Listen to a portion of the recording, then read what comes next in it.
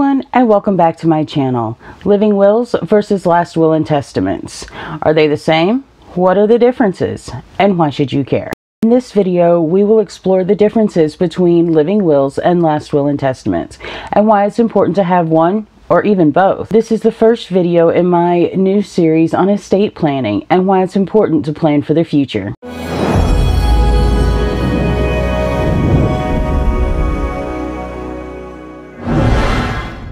You may have heard of a last will and testament, but have you ever heard of a living will? Many of my clients use these terms interchangeably. However, they are very different and can be equally important. What are they? What do they do? I will give just a brief definition of living wills and last will and testaments here, but we'll dig much deeper into each subject over the next 2 weeks. In Indiana, a living will is referred to as an advance directive, and according to Webster's Dictionary, a living will is a legal document drawn up by a competent person to provide guidance for medical and health care decisions such as termination of life and organ donation in the event that the person becomes incompetent to make such a decision. Basically, that means that you are able to make decisions regarding your end-of-life care now while you are competent and able to think objectively. I warn you now that this document does force you to look at your mortality and answer some very hard questions, but it is better to do it now. One benefit of having a living will is it allows you to make the decisions and be guaranteed that your wishes will be met, instead of forcing your family to guess on how you would like to be treated when you can no longer tell your medical staff for yourself. I know this is going to sound horrible, but it is actually best to have a living will in place as soon as possible, even as early as in your 20s.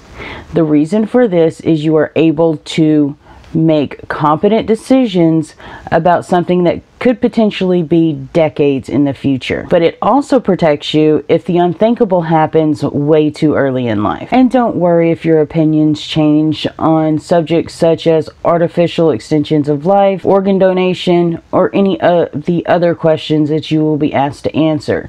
These can be updated, changed, and amended throughout your life, but it's always important to have one in place. Alternatively, a last will and testament is a declaration of a person's wishes regarding the disposal of their estate after their passing. It is a written instrument legally executed to which a person makes disposition of his or her estate to take effect after death. You've probably already heard of a last will and testament. You may even have one. Are important whether or not you have property or if you think you have anything of value.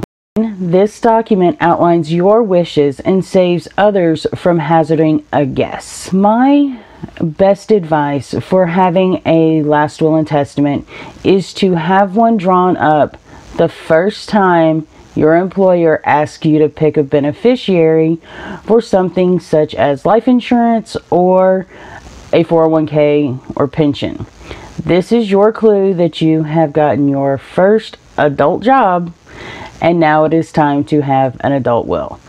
And again, don't worry, these can be amended, changed, thrown out, and restarted at any point during your life. It is always important to have one just in case life really kicks you in the teeth way too early. If you would like to see my deep dive into both the living will and the last will and testament, hit the subscribe button so you'll be notified when those videos are uploaded. If you found this information informative, hit the like button. To recap, a living will or an advance directive is a document that pertains to end of life and what to do with your body directly after your passing. Alternatively, a last will and testament outlines what is to be done with your property and your money after you pass away. Both of these documents are vital, and it's important that you have them drawn up as early as possible. Now, there are blank forms online that you can use to start the process, but it's always best practice to contact an attorney so they can draw up documents that are customized to you and your situation. Thank you for stopping by, and if you would like to know more about the notarization community and simple tips and tricks to make your life easier navigating adulting, check out these two videos here, and I'll see you next Sunday.